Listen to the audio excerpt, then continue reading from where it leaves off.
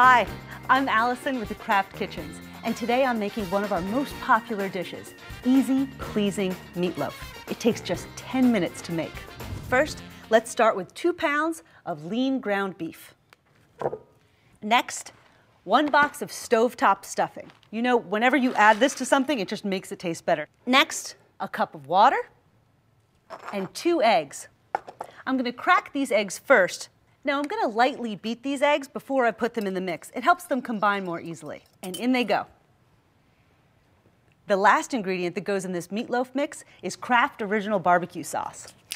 We're going to use a 1/4 cup inside. Now I'm going to pour out a second 1/4 cup, and you'll see why. We've got all our ingredients right in the bowl, so now we're just going to mix it. Now you can see I'm just really lightly mixing this. You don't want to over mix it because it produces a tough meatloaf. We want our meatloaf to stay nice and tender, juicy, delicious. We got good flavors in here. All the ingredients are combined. Now I'm just going to go ahead and pour them into my dish.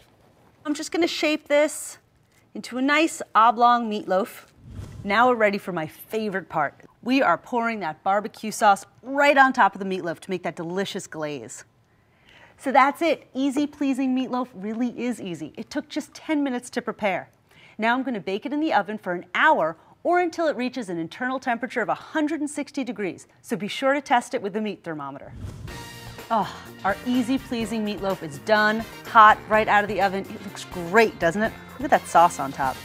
You can slice it just like this, leave it on a cutting board, serve it to your family style with some mashed potatoes, steamed veggies, and you're good to go.